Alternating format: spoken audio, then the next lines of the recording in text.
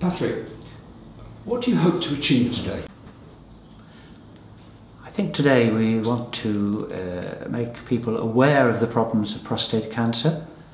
We want to enable persons to have a test, the first test, and I suppose the overall aim is that we end the day having saved some lives. Well, good afternoon, gentlemen. I'd just like to spend a few moments talking to you about prostate cancer and telling you why I'm so concerned about prostate cancer. I suspect that many of you here this afternoon are also a little bit concerned about it.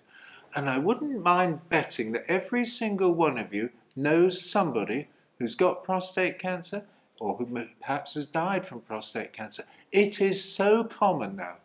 It is the most common cancer to affect men in this country. Something like 1 in 10 of us are going to get this disease. And if we're of Afro-Caribbean origin, the chances of getting it are probably 3 times greater. So we're talking about a very, very significant disease. People like me are diagnosing something like 41,000 new cases every year. Now you work that out. That is something like 200 every working day. It is likely that this evening 200 men are going to go home and say, "I'm sorry, love, but the consultants told me I've got prostate cancer." And it'll be the same tomorrow. 10,000 men a year are dying of this disease every year. Work that out, and that is on average 1 every hour. 10,000 men a year. Look at that figure another way, and that is the equivalent of a jumbo jet full of men crashing every 10 days. Now these are dreadful statistics, aren't they? And we're dealing with one of the worst cancers in this country. And this country has one of the worst mortality rates in the whole of Europe. And we've got to do something about this. Prostate cancer is like any other cancer. If we can diagnose it early and treat it, we can cure it. But the problem comes in trying to diagnose it early. And having the blood test that you've all agreed to have later today is one way of helping to diagnose it early. It's not a perfect test. It's not 100% reliable. It's the best test we've got, and until something better comes along, we've got to make the most of it. But it is prone to false results. In a little while, a professional phlebotomist is going to take some blood out of your arm, and later today it will be taken to the nearest biochemistry laboratory where they're going to measure the amount of PSA in your blood. Now, PSA is a chemical that we all have in our healthy prostate glands, and a certain amount of it leaks into our blood. And by measuring the amount in our blood, it gives an indication to people like me that there might just be something wrong.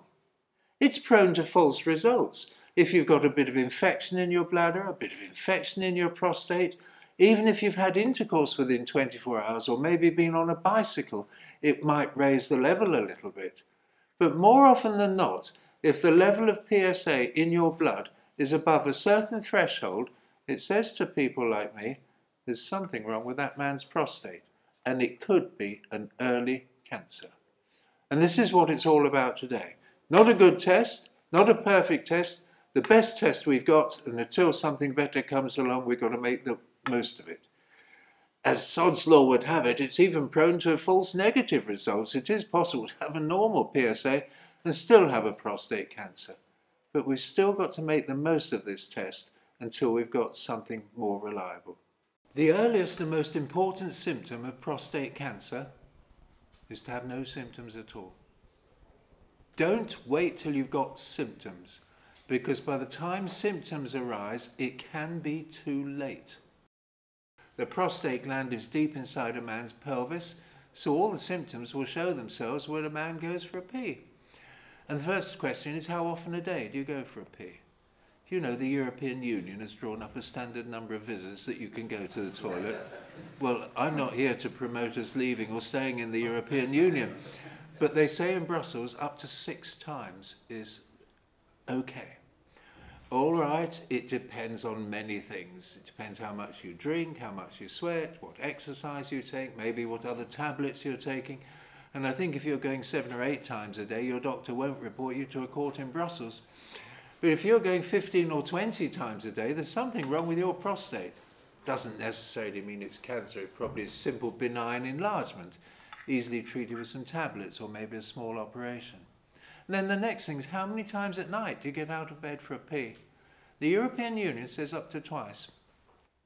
Again, that depends if you've been drinking normally up to bedtime. If you have a couple of pints of beer before going to bed, you can expect to get out 4 or 5 times.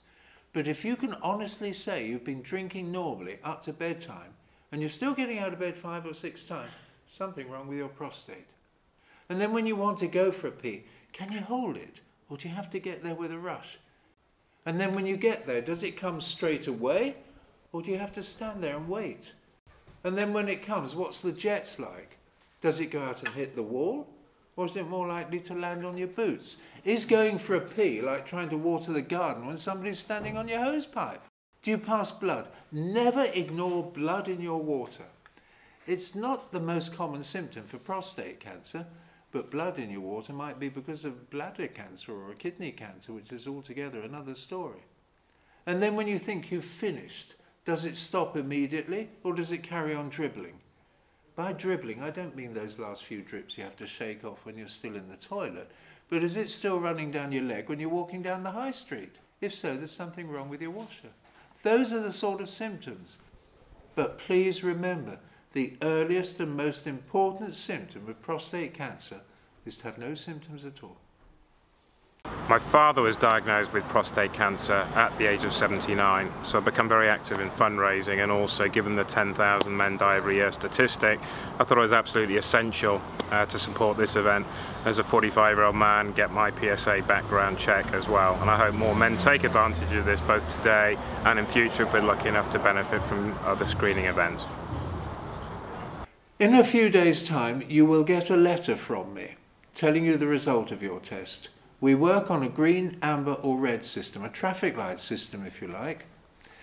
Hopefully you will get a green letter and it'll say your blood PSA was only, and it'll quote a very low figure, which is perfectly normal for a man of your age.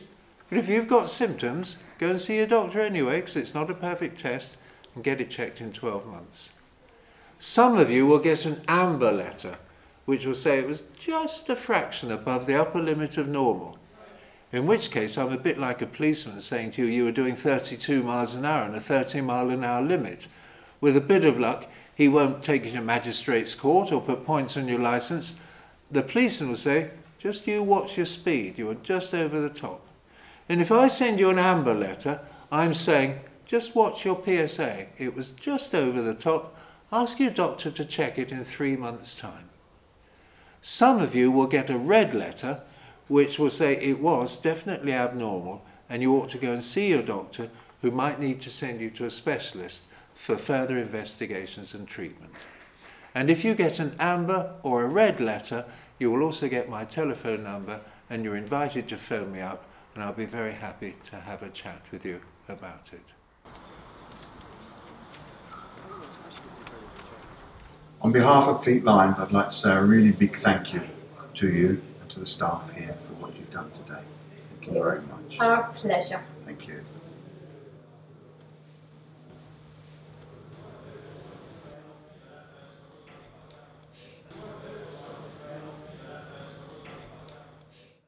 Alright, we've got the first sort of samples going to Frimley Park by Serve, Surrey, South East and London couriers.